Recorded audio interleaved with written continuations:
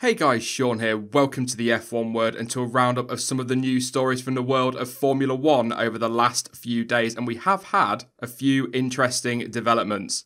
Starting us off then, and Christian Horner has expressed his displeasure at the proposals put forward to improve the racing in Formula 1 from next season. As I mentioned in last Saturday's news roundup, changes to aerodynamics in a bid to improve overtaking in 2019 were voted through last week. And although that went down well with fans, it did not go down well with the majority of the teams. And during an interview with Sky Sports F1 shortly after FP1 today, the Red Bull boss slammed those changes. He stated, "Sometimes this sport has the ability to shoot itself in the foot. What has been done for 2021 is all good stuff. The problem is a snapshot of what has been taken. It hasn't been fully analysed. There's no proven conclusion from it. It's been rushed into a set of regulations. It completely conflicts existing regulations. Now they are scrapping around trying to tidy that up over this weekend." If you saw the interview, I'm sure you'll agree his frustrations were pretty clear to see, and he went on to address the added cost that the changes will inevitably run to. "It completely changes the philosophy of the car. The front wing will be wider. The point that the air meets the car is the front wing. That then changes everything behind it, so suspension, bodywork, absolutely every single component. And we talk about costs and responsibility. What's just been introduced is a completely new concept. It will cost millions and millions of pounds. The changes were rushed after Melbourne because it was a race with not a lot of overtaking. When has there ever been any overtaking in Melbourne? And we've had 3 great races since then. I just find it frustrating that decisions are made on zero evidence, zero conclusions, on theories. And the burden of costs is passed to the team." So he and Red Bull are not very happy with the changes, and from all reports, it sounds as though the majority of the paddock feel the same way. Christian Horner was also asked, by the way, about the team's 2019 engine decision, and also whether the May deadline, either the 15th of May or the 31st of May, were correct. But the Red Bull boss insisted that they would not be making any decision before June.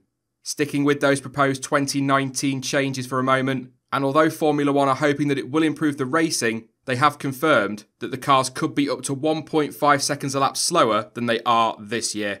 Nicholas Tombassis stated, "We expect this rule change to be approximately 1/3 of the way less performance of the delta between 2016 and 2017. So we expect to lose 1.5 seconds maybe, that sort of order. It's a bit difficult to predict exactly the amount of development the teams will put on, but we certainly expect to lose performance of that order of magnitude." He also went on to say that he felt the proposals would make the racing better. "I think the probability that we make it better is very good. The probability that we make it better, but not by a huge amount, is also there. I think the probability that it actually makes things worse is close to zero, if not zero, in my view." Now hopefully the changes put forward will make a difference to the racing next season. What we as fans want is close racing and plenty of overtaking opportunities. It sounds so obvious when you put it like that. But whether or not these changes will make any difference obviously remains to be seen. It's all been about future rule changes this week in Formula 1, and bosses are looking to axe grid penalties from 2021 onwards, unless, of course, they are absolutely warranted. The penalties are heavily criticised by many in the F1 paddock and fans alike, and they have definitely come under fire more recently following the 2018 3-engine-a-year rule. And of course, as I'm sure you'll remember, frustrations were also very high following last season's Italian Grand Prix weekend. Charlie Whiting stated, "We would like to get rid of all grid penalties if we could. That's what we are working towards." On top of the engine penalties, gearboxes also account for a high number of grid penalties being imposed, and interestingly enough, F1 bosses are looking to make changes in that area as well. Charlie Whiting feels that the current rules around gearboxes are, and I'll quote, "a good system. So changes in the short term are unlikely," but Whiting went on to say, "If we change to anything, it will be a pool of gearboxes, like we have a pool of engines. So you are only allowed 3 gearboxes for the year and do what you like with them, but that's all you will have. It is one of the things we are thinking for 2021. We are introducing a fairly comprehensive package with a number of changes." So, as well as the technical changes for 2021, it looks as though F1 is set for its biggest overhaul in many years. As well as the changes to grid penalties and possibly the gearbox system, another thing that looks set to get the axe in 2021 is DRS. However, as of right now, the drag reduction system is seen as a necessary evil.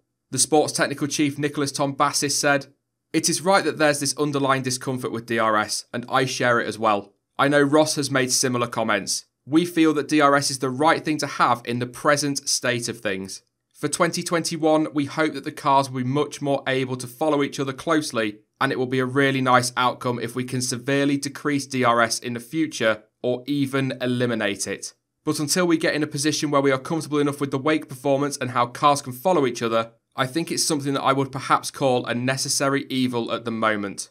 However, ironically, despite the recent comments, DRS is set to become more powerful in 2019, to which he added, the DRS effect will increase by approximately 25 to 30%.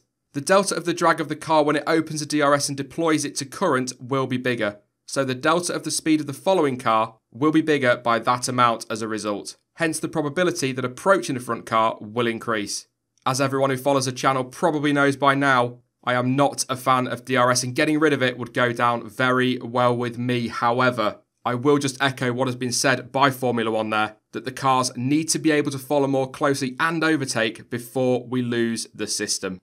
The proposed Miami Grand Prix has overcome its first hurdle after receiving preliminary approval from the Miami Commission. The vote, which was unanimous, will now allow Formula 1 bosses to move on to the next stage of the planning with a view to introduce the race for 2019. Liberty Media's Sean Bratches said, "We recognise that this is only the start of the process, and we will immediately get to work with the various community stakeholders, the City of Miami, the Port of Miami, Bayfront Park Management Trust and others, in order to reach a final agreement. Formula 1 in Miami represents a fantastic opportunity to bring the greatest racing spectacle on the planet to one of the world's most iconic cities, and we are delighted that the journey is underway."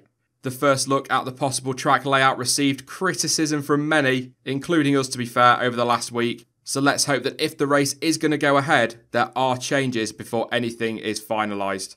And finally, practice 1 and 2 took place in Barcelona earlier today, and as well as the on-track action, the focus was also very much in the garages as teams unveiled their new updates. The most visible changes came at Ferrari, Red Bull and McLaren, with the latter introducing a very different looking and a very aggressive looking nose, which to be honest looks a little bit like a mix of the Sauber, Mercedes and Force India noses. Ferrari have been the first team to take advantage of the FIA's clarification on halo mountings, which came earlier in the season, and have therefore mounted their mirrors to the device with some winglets also included, although there is talk that they may not be legal, so watch this space.